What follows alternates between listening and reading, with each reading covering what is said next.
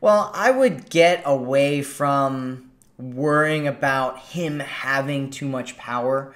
Like that statement that you just made right there is what it sounds like to me, and maybe I'm wrong, but what it sounds like to me is that that statement is coming from a place of fear.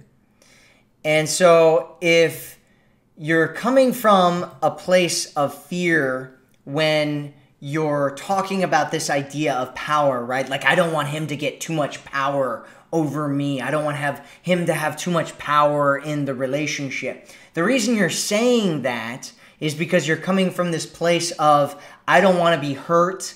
I don't want him to hurt me. I think men have some kind of malicious intent, right? And so you're in this kind of like this fighting against each other kind of mentality. You're in a world of not of partnership, which is what we want to be in, but you're in this world of the war of the sexes, the adversarial type of relationship, as it's said before. And so what you want to do is you want to figure out where that's coming from, because it sounds to me, Sarah, like you're coming from a hurt spot and you need to do some healing. And if you don't do some healing, what you're going to end up doing is, one, you're going to end up getting into situations with men that are kind of adversarial fighting kind of situations.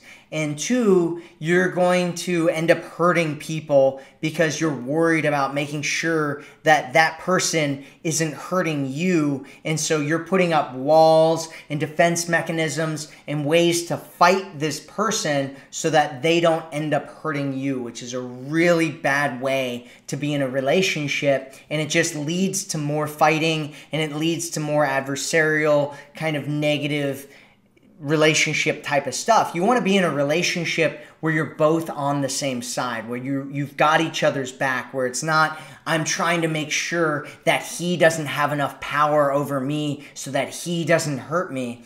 But you want to be in a space where you're like, hey, we're in this together and we're growing and we're going to this destination together. Because that is a place where a man then looks at you. A man, even, so for instance, we have this woman who is one of our coaches, and her name's Celine Remy. Great coach. And she got recently married, and her husband was one of those guys who didn't ever want to get married. He had looked at all of these relationships around him. He'd looked at his friends and his family and all these people that had these horrible relationships and got men that got hurt in relationships. And he said, I don't want a relationship. And then he met Celine. And Celine changed his mind, right? He changed his own mind, but he changed his mind because of Celine.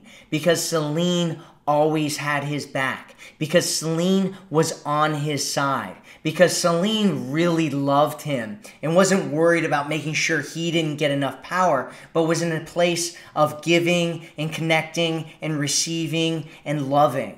And that's the place that you want to come from. You don't want to come from a place of fear. And the only way that you can get there from a place of fear is if you do some healing and you find out what's going on with you and what's making you afraid and how to heal those kind of areas of your life, whatever it is, whether it's from the past of being in a relationship where you're hurt, or whether it's kind of some kind of thing within yourself that you're kind of fighting against in order to prevent yourself from being like shamed or feeling like you're a bad person or whatever it is. And if that doesn't make sense to you, if what I just said doesn't make sense to you, you need to spend some time researching that, because it's very, very important to not only this relationship that you have with this guy, but all relationships that you have with all people for the rest of your life.